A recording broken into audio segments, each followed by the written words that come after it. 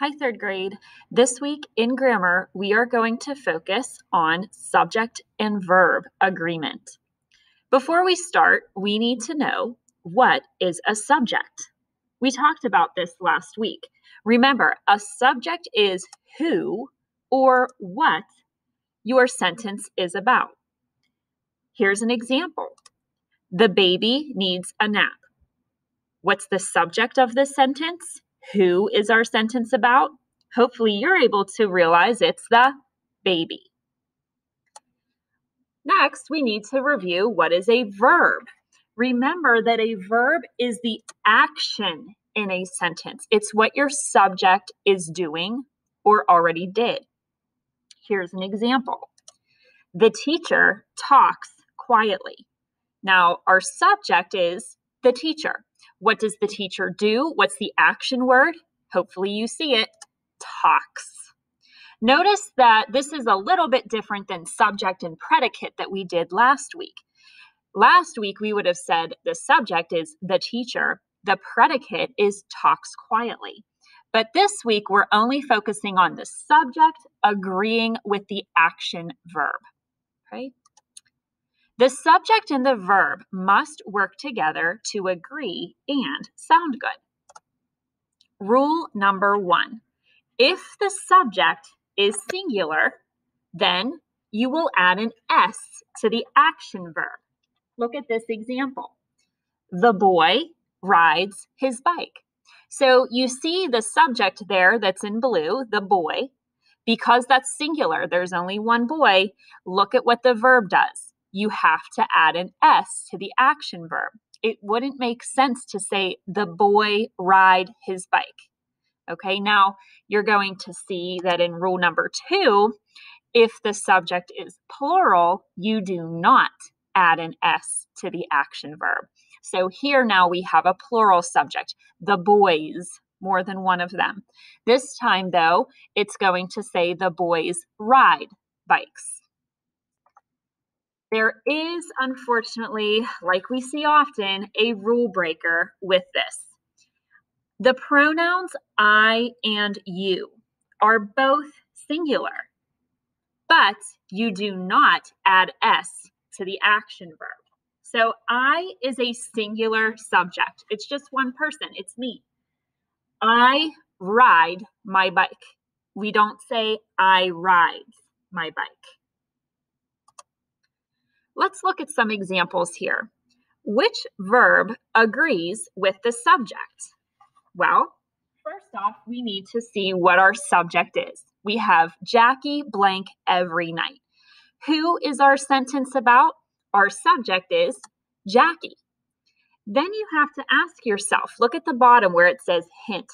Is the subject singular or plural? Well, think about the subject, Jackie. Is that one person or more than one person? Hopefully you realize that our subject here is singular. So the general rule is if you have a singular subject, you need to look for the S on your action verb.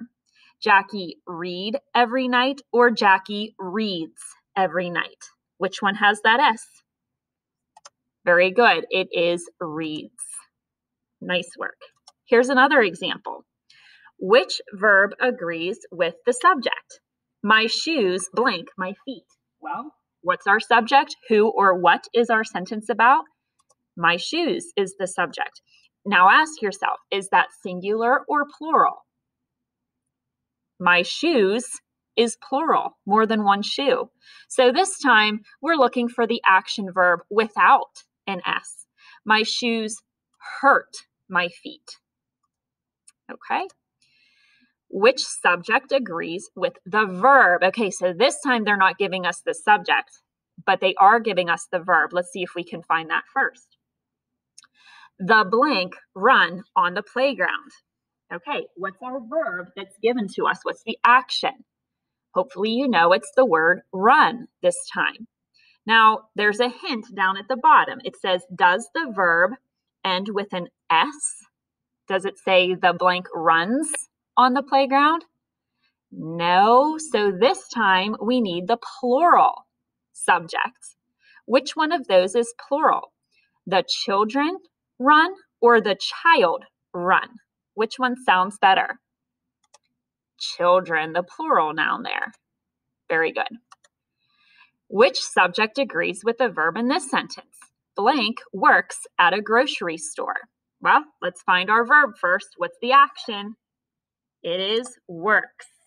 Now it's asking you down at the bottom, does the verb end with an S this time? Look at that verb we just underlined, works. Of course it ends with an S. So this time we need the singular subject. Which one of those choices is singular or one person? Right, mom. So it makes sense to say mom works at a grocery store. Is the subject singular or plural? This is the last one, and this might be a little bit tricky. The subject is underlined for us this time, my family. Blank to play games. Well, you might think that family sounds plural because we think of multiple people in a family. But there's only one family being referenced here, so it's actually a singular subject. So since it's a singular subject, we need to choose the verb that ends with an S. My family likes to play games.